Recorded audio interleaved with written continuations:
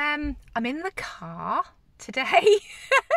My daughter is at home. It is school time and it's not holidays, but I've been chucked out of my office again because she's at home today, and so I am waiting to pick up the other one. So I'm stood here in the car, and this is where this week's video comes to you from. So apologies for the background, for this, for the look, I'm in the sat anyway.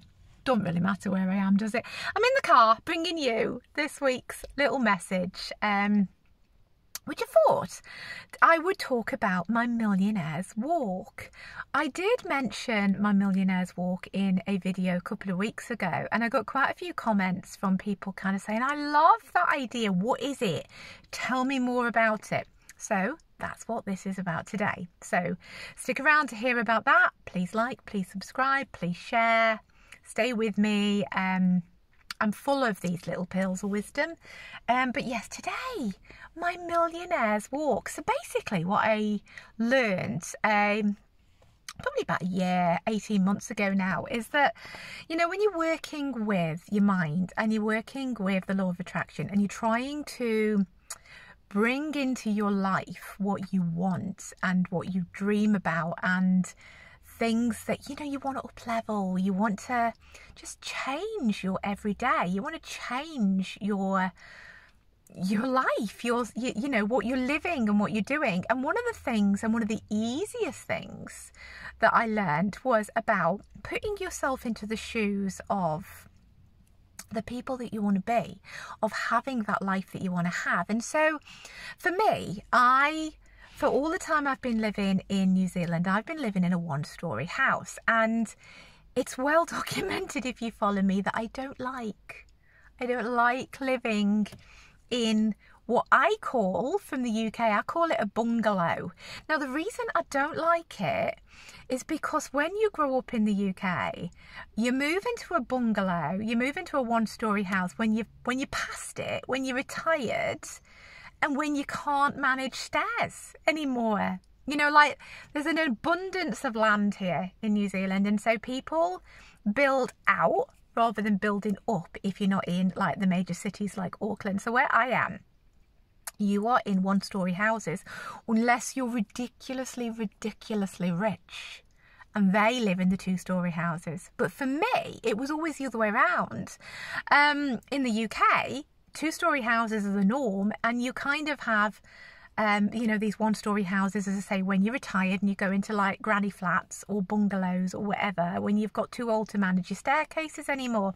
And so all the time I've been living here in New Zealand, I've had this one-story home, and I tell you, it's my biggest bugbear because it makes me feel like I'm past it.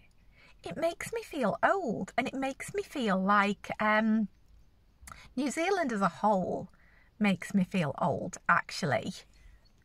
New Zealand, like I was saying, sorry, somebody phoned me, so I had to stop there. New Zealand as a whole makes me feel old because it's quite a quiet country. I mean, it's beautiful, don't get me wrong, it's lovely, scenery's amazing, but scenery only takes you so far, right? And so I actually feel like I've retired anyway, and then I live in this one-story home, which makes me feel a little bit more like I've retired. So I want to get some vibrancy back, and one of the things that I want is a two-story house. One of the things that I miss from the UK is a two-story house, and when I manifest moving back to the UK, which I will do, I shall have a detached 4-bedroom with a study two-story house. That's in my dream day journal. That's part of something that I visualise every day. But a part of that, I go on this millionaire's walk.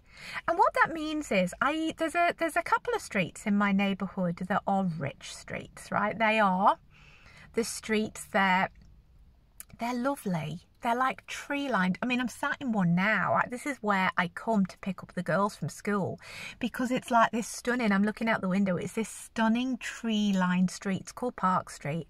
It's got like this canopy of trees this side. And if we go this side, I'm at the park, which is a lovely expanse of green and trees and nature, and it's just beautiful.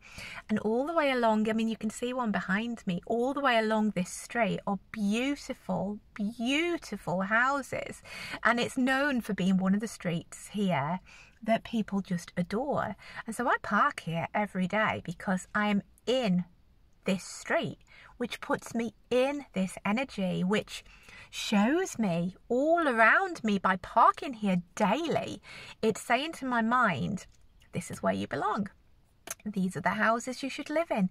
This is the kind of street you want. This is the neighborhood that you, in your subconscious, want to be in. So that's one part of what I do. But the other part is there is another couple of streets that are, again, stunning, beautiful, big houses. There's actually even a suburb here with a man-made lake in the middle of it, and everybody there has boats, and there's a jetty, and it's beautiful, and it's a gated community. It's very exclusive.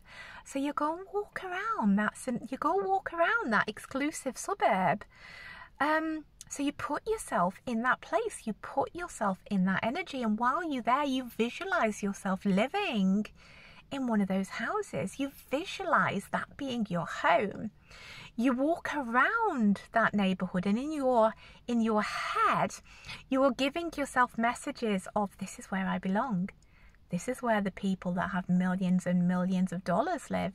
This is the exclusivity that I want. This is where I am going to be. This is part of the dream, the abundance, the feelings of being abundant, the feelings of being rich, the feelings of having everything you want with the boats and, you know, the millionaire lifestyle and the boat club and the gated exclusivity of it all. That, if you put yourself there, if you go and walk around those neighborhoods, if you put yourself in those places, your subconscious takes on your dream and your visualization because it can see it.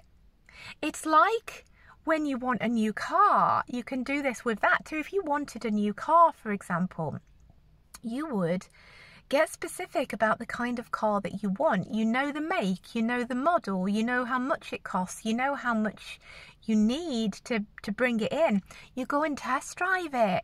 You put your hands on the steering wheel, and in your mind, you see yourself in that car, driving that car. You are in the energy of that car that you want. It's the same thing with the houses, with the millionaire walk. You're putting yourself in the energy. You are telling the universe and your subconscious that I can have this because I'm here and this is where I belong. And you are inserting yourself. That's why I did a video on this a couple of weeks ago. That's what they mean by doing the work.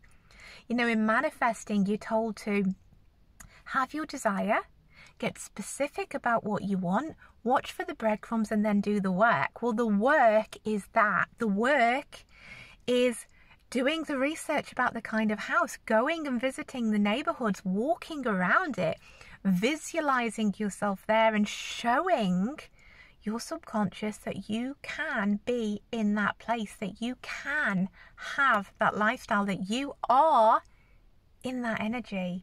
And that's what I mean by my millionaire's walk. So for any of you that want a new house, for any of you that want to up-level your house, your life, your lifestyle, whatever it is, go and test drive your ideal car.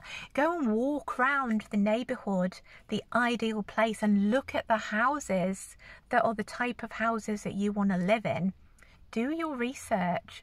Figure out what neighborhood it is that you want. Look at the houses online.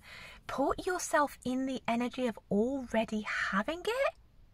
And that's how you get a step closer and how you prove to your mind that you can have what you want. So I hope that's cleared up what I meant by my millionaire's walk. I do that every day. I walk around that neighborhood every single day, and every single day I visualize myself in those houses, in that neighborhood, up-leveling my life. And actually it makes me feel abundant, and it makes me feel happy, which in turn raises my energy because I'm exercising for once. The endorphins are flowing. I'm visualizing as I'm walking, so the mind's going. I'm feeling in the energy, which makes me upbeat, which actually aligns me even more to what I want. It's like a triple whammy. You can't lose. So there you go. Hope that explains it a bit more. I'll see you next week. Bye.